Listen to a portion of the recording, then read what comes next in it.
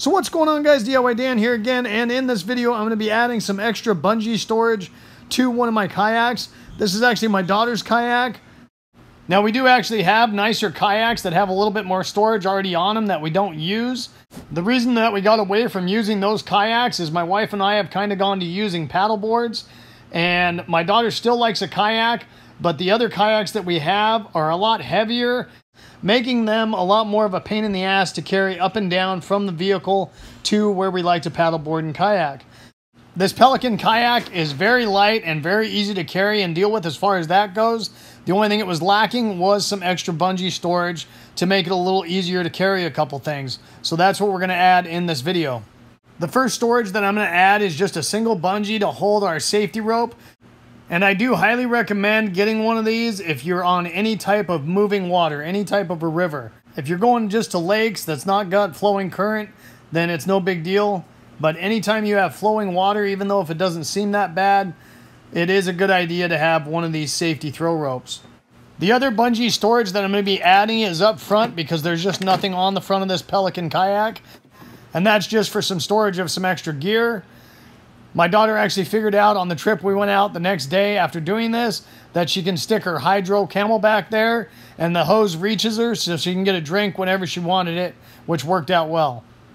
Now keep in mind, I'm using a bunch of supplies I just had around the house. The only thing I actually went and purchased for this project was some plastic wing nuts to fit some plastic bolts that I already had from a previous project. I did do a quick search on Amazon, and they do actually sell bungee kits where you have everything you need and then you just basically have to do the install like I did in this one. So let's get to it. So trying to come up with a way to store this in a nice, easily grabbable spot. There's already a hole here, so I'm going to make this stay right here and drill this out a little bit more. For the safety throw bag bungee, I decided to use something I had laying around, which was these ball bungees. However, the bungee material was too thick to fit through my hole, and I didn't want to go with any bigger of a hole than I had to because I didn't want to take on any extra water. So using a smaller piece of rope, I looped it around that bungee, ran it through the hole, and then pulled that bungee through the hole using the smaller rope. Once getting the bungee through there, then I needed some type of a hook in order to hook that bungee on the other side. I looked on Amazon and they do sell all kinds of kayak attachments and stuff like that.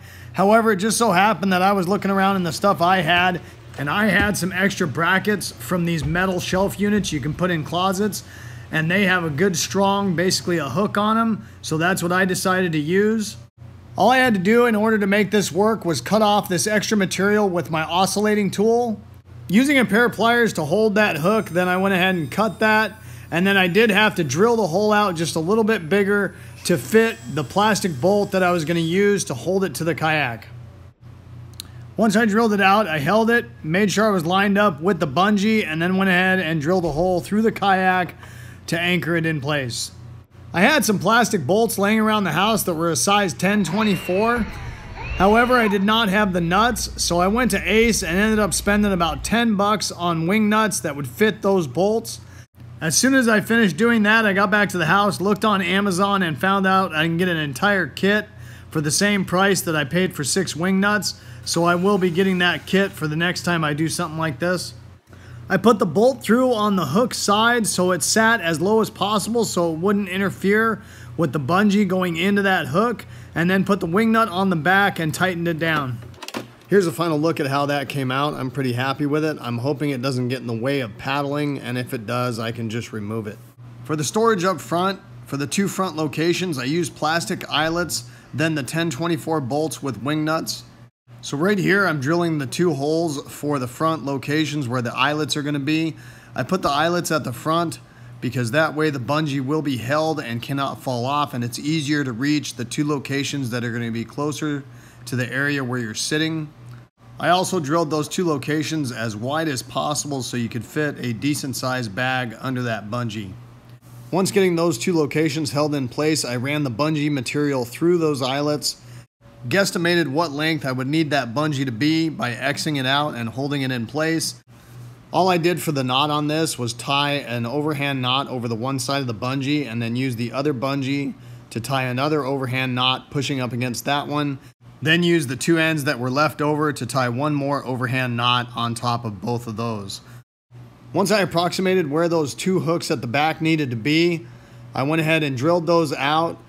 I wanted the hooks to be as wide as possible and in an easy location to get to from being seated in the kayak. Then I grabbed 2 more of those hanger brackets and cut the tabs off and drilled them out a little bigger for the plastic bolts. Then anchored those in place, once again using those 1024 bolts and plastic wing nuts, and tighten those down. I did have to do one final adjustment on the bungee to make it fit correctly using those hooks. We actually took this kayak out the day after I did this. The safety rope never got in the way of my daughter paddling, so that worked out well along with the storage for the camelback. Hopefully you guys enjoyed this video and it gave you some good information. If so, make sure you hit that like button and subscribe to my channel if you haven't already. I'd really appreciate it. The whole concept of my channel is to give you guys the most information in the least amount of time as possible so I don't waste your time. And I hope to see you next time. Have a good one. Later.